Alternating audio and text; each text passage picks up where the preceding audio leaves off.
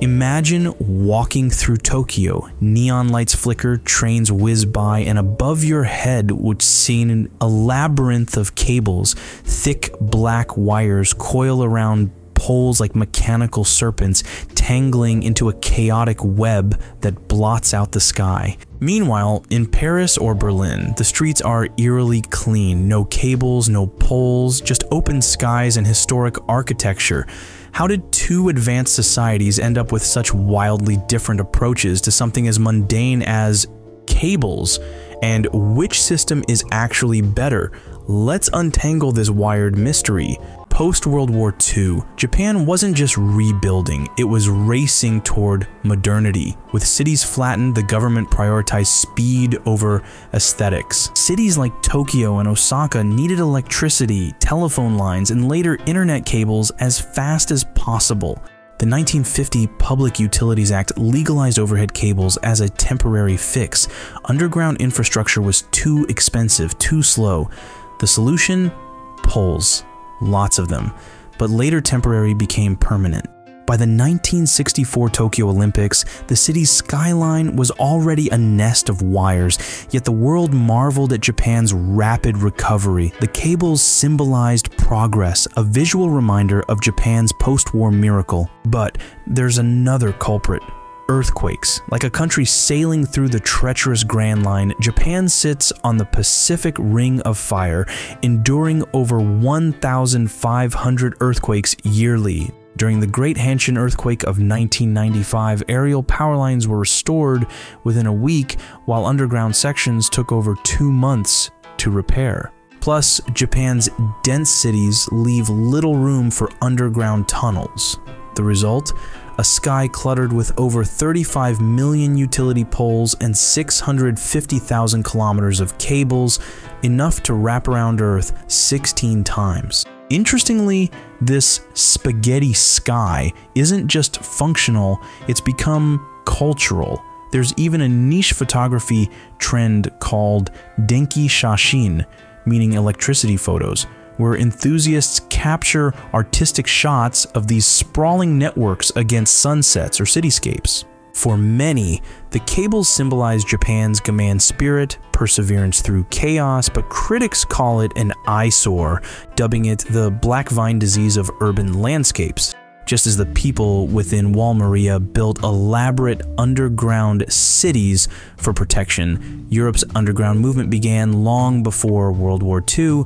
In 1890, Vienna banned overhead wires to preserve its Baroque skyline. City planners buried telegraph lines beneath cobblestones, setting a continental precedent. After World War II, the Marshall Fund allocated $50 million, adjusted for inflation, to rebuild Europe's infrastructure, but with a catch. Historic cities like Prague and Brussels had to prioritize aesthetics. This birthed the European Cable Code. Out of sight, out of mind. But not all cities followed smoothly. Rome's 1950s underground project unearthed ancient aqueducts, stalling work for years. Engineers dubbed it digging through a lasagna of history. Yet today, Rome's buried grid protects its UNESCO sites, and tourists never spot a wire near the Colosseum. For Europe, there were lessons from World War II as well. During the Cold War, the threat of aerial bombardment pushed countries to protect their critical infrastructure. Cities like Paris, London, and Berlin began systematically burying their power lines. Today, the results are striking. 100% of power lines are underground in London and Paris, 98% in Berlin, while Japan ironically got nuked twice in World War II and sits at just 7% nationwide. In Europe, public opinion leans strongly toward cleanliness and orderliness. Cities like Zurich and Copenhagen pride themselves on being aesthetically pleasing and functional.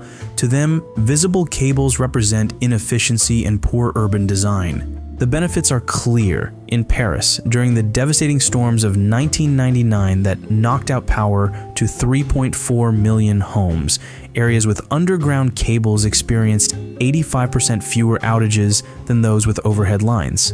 Similarly, during Germany's 2007 chiral storm, regions with underground infrastructure reported 75% fewer disruptions. The reliability difference is striking. In Munich, the average annual power outage duration per customer is just 12 minutes, compared to Tokyo's 21 minutes. However, when underground systems do fail, the average repair time is 100 hours versus 24 hours for aerial systems.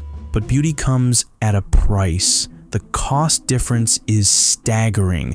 To install 1 kilometer of underground power lines in Japan averages $3.6 million, while aerial installation costs just $170,000. That's more than 20 times the difference. In Europe, thanks to different construction methods and soil conditions, underground installation costs only about 4 to 5 times more than aerial installation. A perfect case study emerged in 2019 when Osaka decided to underground power lines in its historic Shinsekai district. The project cost $32 million for just 2.1 kilometers, but reduced power outages by 97% and increased property values by 23%. However, when a minor earthquake struck 6 months later, a damaged underground cable took 76 hours to locate and repair. So, which is better? Imagine this: a typhoon hits Tokyo, poles wobble, wires snap, and 100,000 homes lose power. In Frankfurt, a storm rages, but the lights stay on. Yet, when a quake strikes Kobe, crews restore power in days. In Lisbon, a water pipe bursts and repairing buried cables takes weeks. The verdict? It's a trade-off. Japan prioritizes resilience and affordability. Europe bets on safety and beauty. What about Uncle Sam? America's cable system is a patchwork quilt, part Japan, part Europe, and 100% pragmatic. In cities like New York or Chicago, you'll find buried power lines in downtown areas to protect against blizzards and hurricanes. But venture into suburbs or rural towns, and poles dominate, draped with cables like Christmas garlands. Why the split? Well, it's all about geography and cost. The US spans 3.8 million square miles. Burying cables everywhere would bankrupt smaller towns. Plus, disaster-shaped strategy. Florida buries lines in hurricane zones, while wildfire-prone California spends billions to underground cables to prevent sparks. But it's not perfect. As we have seen in the Palisades fires in California, the whole area got cut off from electricity and internet because of pole cables. Additionally, overhead wires in the Midwest snap under ice storms, while New York's underground grid floods during nor'easters. The 2021 Infrastructure Act pledged $65 billion to modernize the grid, pushing states to bury more lines. Yet, progress is slow. The US hedges its bets: overhead for affordability, underground for resilience. It's a messy middle ground, but maybe that's the price of a continent-sized nation. It's also not perfect in Japan as well. In 1973, a massive blackout hit Osaka after a single truck snagged a low-hanging cable. When Typhoon Jibi battered Osaka in 2018, 30,000 poles toppled, causing weeks of blackouts. The incident sparked calls for underground systems, but the government balked at the billions of dollars price tag. Critics slammed Japan's reliance on overhead lines, but compare this to Hurricane Sandy in New York. Flooded tunnels left Manhattan dark for days. Buried cables, once hailed as storm-proof, became liabilities. The lesson: no system is invincible. Japan's poles fail in wind. Europe's tunnels drown in rain. Adaptation is key.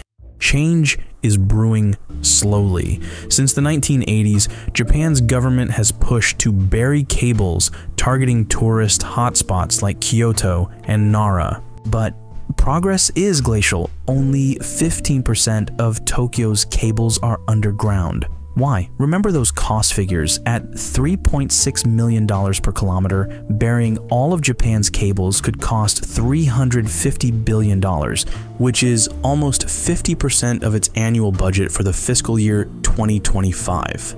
Meanwhile, tech offers compromises.